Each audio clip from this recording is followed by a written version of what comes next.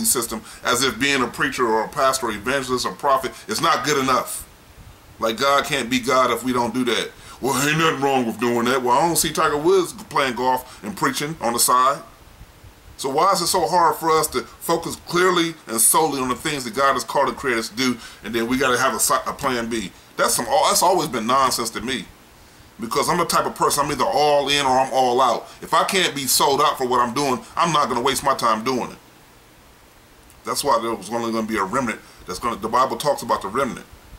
The Bible often uses a metaphor of fruit to describe the produce of our life. Fruit can either be good or bad. King James Version has 289 instances of the word fruit being used. If you don't understand nothing else in the Bible, you need to know if you're producing good fruit or bad fruit based on the things you're doing and saying. Fruit is a direct result of whatever controls the heart. God, the Father, is the gardener, according to John 15, 1 through 5. We're talking about first fruits fast as we prepare for it.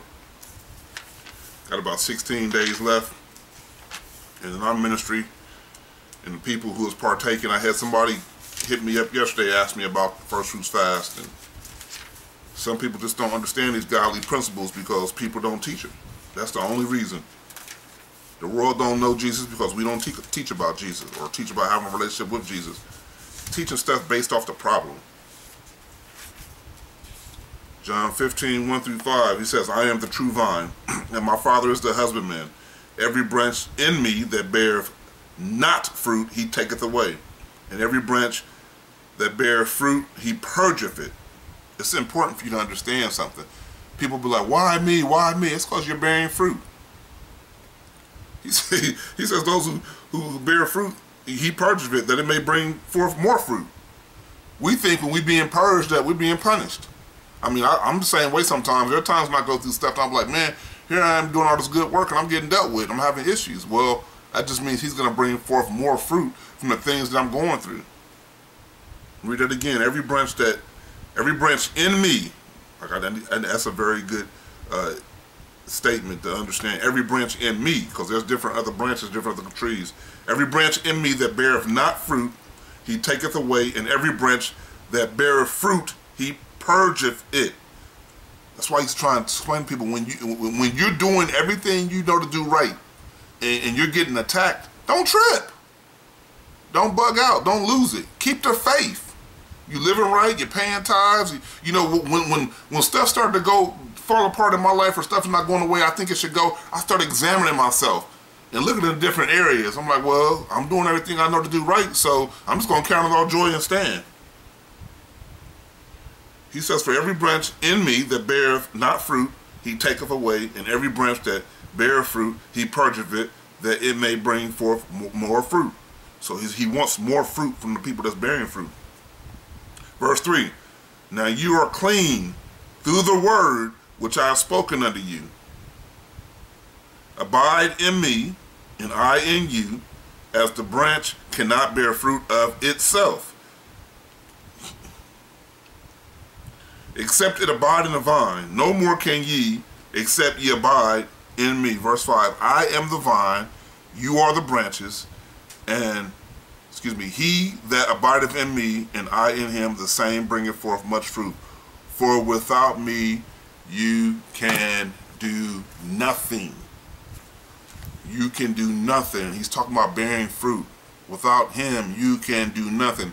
If anybody know anything about planting or trees or fruit, as soon as you pick something, it starts dying. As soon as you tear something away from the source in which it was used to bring it forth, it starts dying. As soon as we was cut from the umbilical cord, we start dying. The clock starts ticking. As a baby, I know, like I said, 7 biological children. As soon as we cut that cord and they're separated from what used to feed them and everything that went on inside of there, as soon as that's cut, now they're on their own. And that's what Jesus is saying. He says, apart from me, you can do nothing. You don't ever want to be separated. And one thing that first fruits fast does for us who do it is it aligns us with him first, before all the problems of the year is going to come forth. I remember in 2020 when we did our first fruits fast, and this was before the virus was really publicized and came out and everybody was going crazy about it. At the end of the fast, in February when my daughter and granddaughter came to visit me here in Florida, the Lord allowed me to get the virus.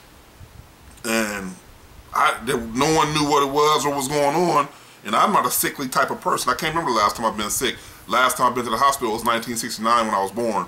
So I'm sitting here like, what in the world is going on? What is this that's on me? And I can sense things in the spirit. Not that I'm super spirit or super Christian. I can sense when something is trying to penetrate my body. And I was like, what is going on? And I prayed and asked God. God said, call this man of God. And I called one person when that foul spirit had got access to my body. And I called the man of God and I said, you know, man, I'm underneath the weather. And my daughter's here, my granddaughter's here in Florida visiting with me. I need you to pray for me. The Lord told me to call you and have you pray for me. And so he prayed. And the Lord revealed to me that what I was dealing with, number one, wasn't unto death. That's what you want to know if you ever get plagued by any form of sickness or disease, you want to get understanding. That's all I wanted, you know, because I want to be able to give God glory. Like I said, I'm not trying to pretend like I'm super Christian, but this is the life that I've chosen to live in the way I've chosen to live it, by faith. So I asked God, I said, what would you have me do? And he's like, it wasn't unto death, it was for a testimony. And I didn't even know what it was. And so as it progressed, and I was weak, and I was going through all the different symptoms that they would eventually reveal to people that when you have this nonsense is, my daughter was putting a rag on my head, and then she ended up getting, you know, weakened, and my granddaughter was kind of sluggish around, and, you know, I still went to the beach and, you know, and stuff, but I was so weak. And then as it came out, I found out that's what I had, and the Lord said it was for a testimony. So you can tell people what it is and how it was. And it was directly after my first fruits fast that I experienced this thing. So it was amazing how God had gave me strength to get through the fast and then allowed that to happen for me to have it as a testimony to help people understand that greater is he that's in us than we that's in this world. So no matter what you go through, no matter what you experience, I don't care what it is. I don't care who lives at 1600 Pennsylvania Avenue. I don't care what kind of diseases or plagues they come up with. All this stuff don't matter if God is greater. So it's important that that's the type of fruit that we produce with the choices we make with the life that he's given us. Because the life belongs to God, the choice belongs to us. And when you make Jesus the first, he will be first. And you can commune with him as the first. So God the Father is the gardener. God desires us to be fruitful.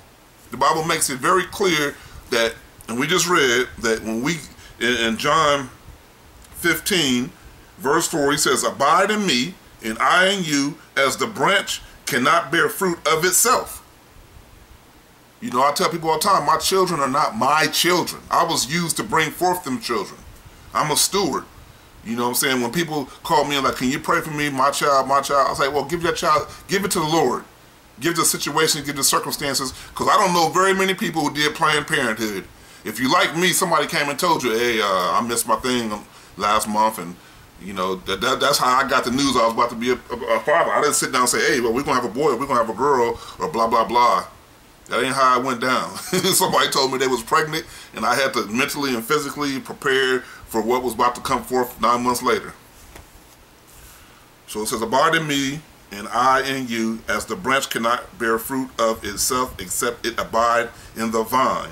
And like I shared before, if you've ever done any kind of gardening or any kind of thing, as soon as you pick something or take something from the source, it starts dying. And that's how we are as believers. When we disconnect ourselves from the revelation and the power of Almighty God and Jesus Christ by way of the Holy Spirit, when we start coming up with our own interpretations of stuff, when we start doing things by way of the tradition of men, you are literally cutting yourself off from the Jesus Christ, who he was, is, and is to come. And I was raised in some powerful teachings and powerful ministries, and unfortunately a lot of them was so engrafted into the traditions of men that it wasn't effective. Because you can't mix the word of God with anything in its pureness. You can't water down what Jesus said. There are times where people say, well, you should dumb it down so everybody can understand it. No, we bring people up. We don't push them or keep them down.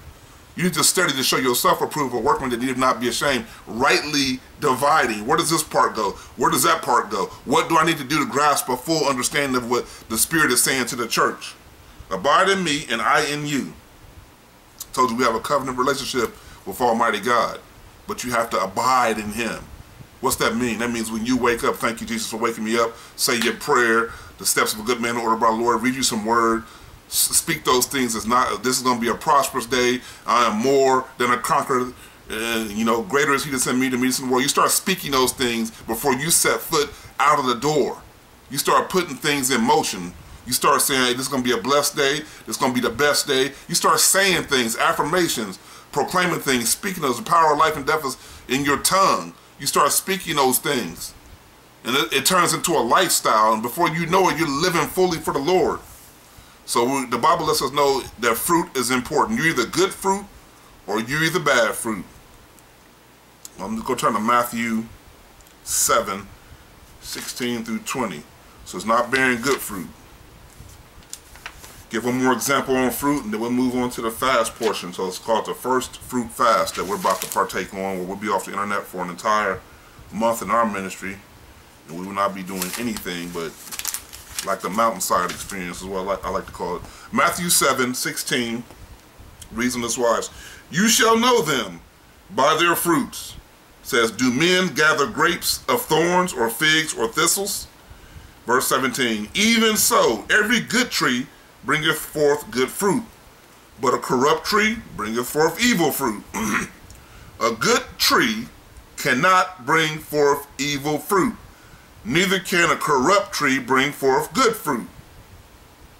You remember that old saying we said back in the day that a rotten apple spoils all the apples? You never heard of a group of people fixing a bad apple. Don't work that way. But it talks about how a rotten apple you put a rotten apple in with all the good apples, next thing you know the other apples are rotten. That's true. That's true. I'm willing to do whatever it is God has called and created me to do to help win a soul. But once a person lets you know beyond a shadow of any and every doubt they don't want to have anything to do with Jesus Christ and the way, the truth, and the life, that all you can do is pray. I was just talking to somebody the other day, and I said, look, in this situation, in these circumstances, you're put in a position where all you can do and pray, and that's probably the best thing that you can do, because we can't save anybody. All we can do is lead them. Verse 18, a good tree cannot bring forth evil fruit, neither can a corrupt tree bring forth good fruit. Every tree that bringeth not forth good fruit is hewn down and cast into the fire. So not only are you supposed to produce good fruit, if you don't produce good fruit, see, this is the part of the Bible that I don't know why some people are scared to preach about what's going to happen if you don't do what God has called and created us to do. And we all know what the fear of the Lord is, the beginning of wisdom and knowledge. So when you honestly fear God, I remember my initial coming back to the Lord in my early 20s was because I didn't want to go to hell. I hadn't developed a love for Jesus Christ. I hadn't developed a love for the church, the physical church, or the people yet. But what I did have was a fear of knowing that if I do not accept him as my Savior and Lord, that I'm going to burn in an eternal lake of fire. I feared that, and I still do to this day. I know that's a reality that I will face if I don't do what God has called and created me to do. He allowed me to be birthed into creation for his purpose, not mine. When I hear people say this, that, and the other, I'm like, Lord, he's a Lord or he's not. He's not a part-time Lord. You can't say, well, he's Lord on my Sabbath or my Sunday, but he's not Lord Monday, Tuesday, Wednesday, Thursday, Friday. It doesn't work that way. He's either Lord or he's not. Every tree that bringeth not forth good fruit is hewn down and cast into the fire. Flat out. Ain't no ifs, ands, or but. You were called to produce fruit.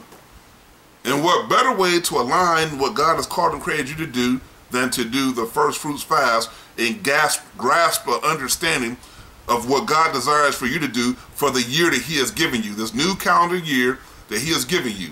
How could you know? How could you get instructions or information if you never take time to get it? Finally, verse 20, he says, wherefore by their fruits ye shall know them. When God first revealed to me, probably maybe 1998, about Leviticus 23, I like to call it the Old Testament gospel. Passover, Pentecost, Tabernacles. And I never knew prior to that how they had anything to do with Jesus. So when it was revealed to me the importance of us observing the feast, we can't keep the feast because we don't sacrifice animals and do all those type of things anymore, but we observe it. We observe it and grasp a full understanding of its purpose and its reason, and we teach it to our children supposedly. Because the Bible in Matthew 28:20 says, teaching them to observe all things whatsoever I have commanded you, and lo, I am with you always, even unto the end of the world. When we operate in the things that God has called and created us to do, then we will produce the fruit that God said we can have. I believe the biggest issue with the body of Jesus Christ and the church in this present time is that we don't do what God has called and created us to do. Traditions of men have literally taken over everything and been replaced the things that God has called and told us to do. We're not bearing the fruit that God has told us that we're supposed to do by the things that, by the principles that we're supposed to be operating in. So as a result, we have what we have in the world. Yes, I'm saying that the church is the reason the world is the way it is, because God has called and created us to be salt of the earth. And if when salt loses its saltiness, we're not going to be a preserver. And we can't do the things that God has called and created us to do. This stuff is not a mystery in any way, shape, or form. It's not. So understanding fruit is important. We talked about being first. We talked about the fruit. And the last one is fasting. The first fruit's fast. Now, fasting is a word that will get you blessed out in church sometime. You talk about people missing meals and pushing away stuff and turning off stuff and not doing stuff. Now this is what a rubber meets the road, because you're dealing with the discipline of an individual. And a lot of people, I've come to find out, are not very disciplined folks. They will try to use grace as a license to sin, as if God will accept whatever they give them, and it's not even their best. I don't know where that mentality came from. I have no idea where people just think they can offer God anything and he has to accept it. No, what is really happening is that your offering to God is going to reflect on what you're going to reap. That's what's really going to happen, because in no way, shape, or form are you ever going to hurt God based off of what you're not doing for him. So it's important when we fast that we have a full understanding of why we're fasting. We're not fasting just to fast. This is probably the only routine fast I do throughout the whole calendar year, is the first fruits fast. All the other fasts come from, okay, I need to fast because this person's about to die, or this person's going to jail, or this is going on, or this person to get saved. There are times when the Holy Spirit will lead me into a fast because of the situation and circumstance, but this is the only probably routine fast I got throughout the entire year, and I'm giving God my first. We talked about first already. So fasting is abstaining from food and water. That's the basic operation and definition of the word fast, or fasting. When you say you're fasting, most commonly you're abstaining from food and water, because that's something that our body needs to survive. So we're abstaining from food and drink. First time, or one of the first times we see fasting in the Bible, is in Deuteronomy 9 through 18. Let me turn to that real quick. I don't have to talk a whole lot about fasting, because we understand what fasting is. It's just doing it and understanding it is two different things. And it's important that we have an understanding when we're doing stuff. And I can say right now, I know a whole lot of people that waste their time fasting, because they go into a fast and come out and sometimes they worse, because you're not doing it with an understanding. The first book I ever authored that's published was on fasting. And God gave me revelation and understanding on how fasting can be beneficial to the believer when they do it effectively. So Deuteronomy 9 through 18, it says, when I was gone up into the mount to receive the tablets of stone, even the tables of the covenant, which the Lord made with you, then I abode in the mount 40 days and 40 nights. So if you've been following me, we talked about in John how he says, abide in me and I will abide in you.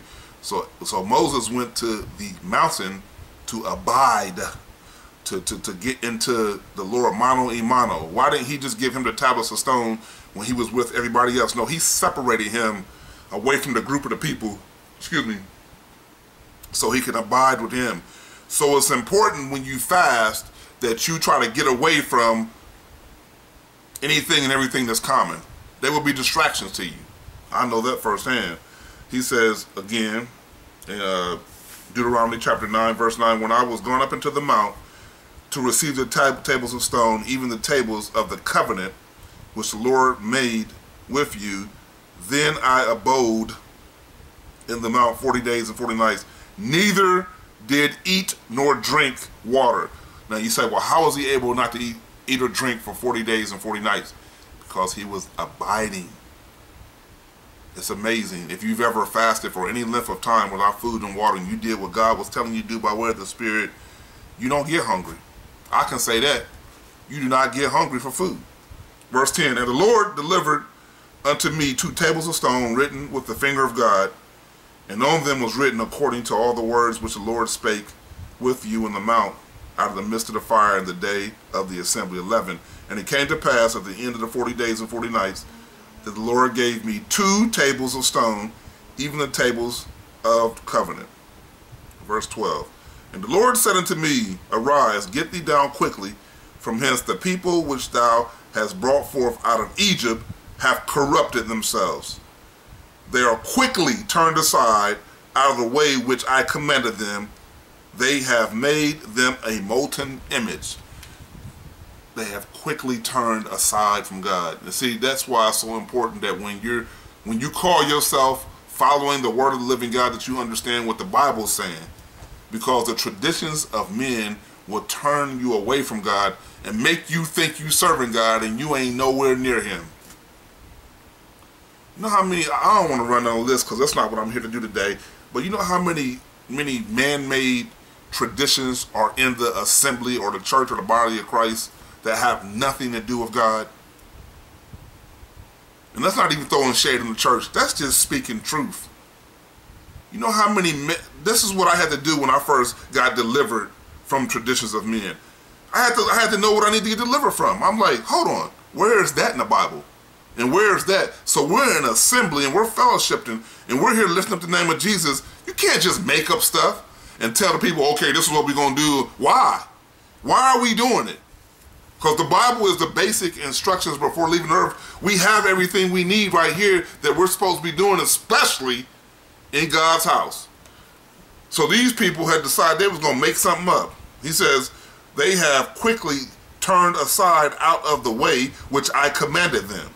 They have made them a molten image. I can go all day on that.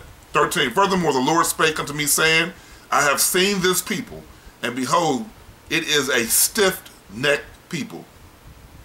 So when you talk to people, when I've ministered to people before, I ain't got to fast, I ain't got to pray, well, the Bible says you do. So when you choose not to do what God has commanded you to do, to abide in him, you're a stiff-necked person. I'm not doing that because I don't want to do it. Well, you ain't got to. The choice is yours, but your life is his. And he will judge your soul at the end of the life when it's time to go, based off of what he has commanded and told you to do. And one thing I love doing when I pray for people, in particular when I stand there from, what did God tell you?